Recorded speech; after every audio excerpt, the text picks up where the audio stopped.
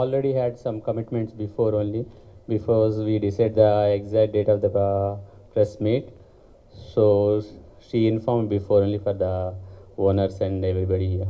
We have a bright chances this year because we are already having good players like Lee Chongwei, Kashyap, Juala, Marcos Kido, Morgensen, and youngsters, all the youngsters who are good, who are performing well in domestic and international level. The juniors who has got medal, Cyril is there, who got silver medal in Junior World Championship, Atik in ABC, and Meghna is doing well in national level, and Uteza in junior level. Nandagopal is doing well. Recently he won bronze medal in Turkey international tournament.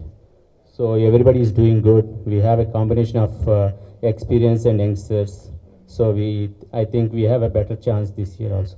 No, she's doing well in junior level, the Thai girl, but she recently won Sri Lanka international challenger, and she's doing well. But we hope some surprises from her. That's what we are expecting from her.